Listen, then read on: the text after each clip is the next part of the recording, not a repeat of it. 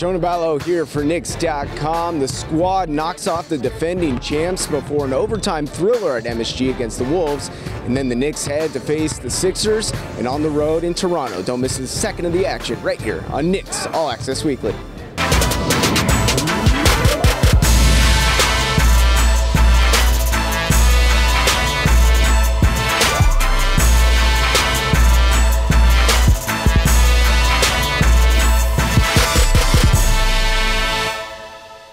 The bright side to the Knicks matchup on Tuesday evening was the return to the friendly confines of New York City after a 10-day absence from Madison Square Garden. The Knicks are finally back at home after a long 5-game Western swing. The bad news was a monumental task on the docket with a showdown against the defending champs. We're playing against a really good team tonight that, they're the best at sustaining excellence and playing well. So it'll be a challenge for us, but the 10 guys we have, they're up for it, and we're going to go out and still try to give ourselves a chance to win. Kawhi Leonard and Tony Parker combined for 17 points as the Spurs jumped out to a 29-25 advantage at the end of the first quarter and held the home squad to just 17 in the second period while leading by 10 at the half. Coming off that long road trip, that first game at home is usually tough. Guys are tired. Early on in the game, they kept on getting points in our paint.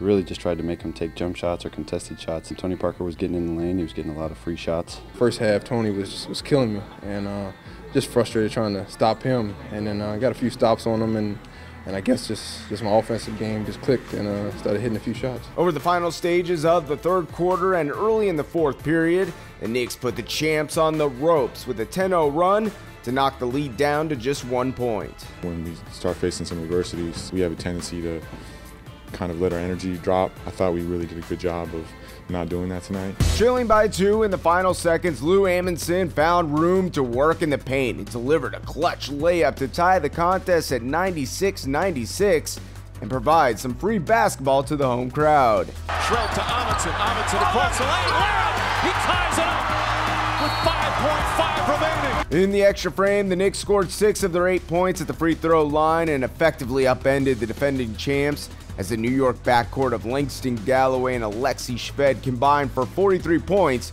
in the exhilarating home victory. It's a special win for the team. We need this, and it's a good win for the fans. I do think it symbolizes that we are growing, that we are moving in a positive direction. We all came together, everybody contributed and played hard, and we got the result we wanted. Riding the momentum from a big win on Tuesday night over the reigning champion San Antonio Spurs, the Knicks returned to the world's most famous arena for the season series finale against the Timberwolves. The Knicks take the floor, injury depleted like their opponent tonight, but coming off a very impressive 104-100 victory over the San Antonio Spurs in overtime. You win a game or you win a couple games, and they really have no bearing on the next game. And so the mindset of being able to kind of clear your mind and move past, where you've been and really focus on just tonight. That's all the guys can control. And hopefully they'll do that. In almost identical fashion as the Tuesday contest, the Knicks fell behind by 8 points at the half as both teams posted 24 points each in the paint, but the road team dominated the glass 18-10. Early on, Jang was getting a lot of offensive rebounds. Their wings were finishing in transition. The first half, we came out with a little flat, and we just wanted to make sure that second half we were better. The tables turned in the third quarter when Langston Galloway erupted for 9 points and held the Wolves to just 15. New York managed to tie Minnesota heading into the final quarter. So that's the first concept of the triangle. This, the first open guy, you just hit him, and thankfully those guys made the shots, and we're just moving the ball. We just wanted to pick up our level and just continue to just try to grind out and try to play harder. For the second straight night, the Knicks would decide their fate in the overtime session. As New York struggled from the floor, Zach LaVine scored 6 in OT and lifted Minnesota to a 95-92 win. Once again, Galloway and Alexei Shved were the offensive catalysts with a combined 41 points, 9 assists, and 12 rebounds. We definitely had to bring a lot more energy than we did tonight, and just continue to play defense. We got another one tomorrow, so just got to come back after it. Back on the road for the Knicks in a short trip to Philly for the third matchup of the year against the young Sixers. Entering the contest, New York owned a 2-0 lead in the season series. We just figure out and find ways to win, and our opponent did it last night, and we have to try and find a way to do that tonight. Here tonight at Wells Fargo Center for the third of four meetings between the teams. NBA action, the Sixers taking on the New York Knicks. Both teams shot 46% from the floor in the first 24 minutes, but 15 points from Nerlens Noel and 11 Knicks turnovers led to a 6-point advantage for the Sixers at the half. After kind of floundering around there for most of the first half, we put a decent stretch together and cut it to 4. And then they had that basket at the end of the half. I think they kind of swung the momentum back. We had it going early, but then we went flat, and that's the big thing. On the road, you have to be able to match other team intensity and then rise above that. The turnover issues eventually doomed the visiting Knicks, and Noel finished with 23 points, 14 boards, 5 steals, and 3 blocks in the 97-81 win for the Sixers. For New York, Shved completed his 4th straight with at least 20 points, scoring 25 to go along with 6 boards in 34 minutes of action. We could have come out more ready. We didn't. We made a few runs, but it was too little. So today they played better than us. We'll keep plugging.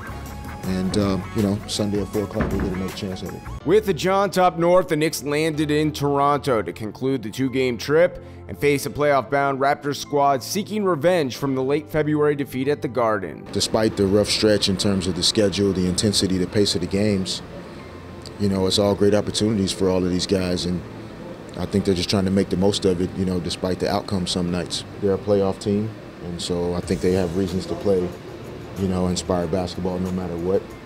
Our focus is more so on our mindset, and we are expecting a really tough game today. Kyle Lowry out for the late afternoon contest, but DeMar DeRozan picked up the scoring slack by scoring 15 first-half points while lifting Toronto to a 15-point lead. He's explosive, real good athlete, and he gets to the basket very fast, so you definitely got to get back real quick in transition. They were just relentless. They have, weapons all over the floor, and they capitalized. The Knicks managed to cut the deficit to just 6 points early in the 4th after a 3-point play from Ricky Lito, who made his Knicks debut for the Orange and Blue. Seen an opportunity to go to the basket, and that's when I attacked Terrence Ross, and got the and work. So it's been my dream to play in the NBA, so I'm fulfilling my dream right now, and now it's time to thrive. Got the game to within 2 possessions, and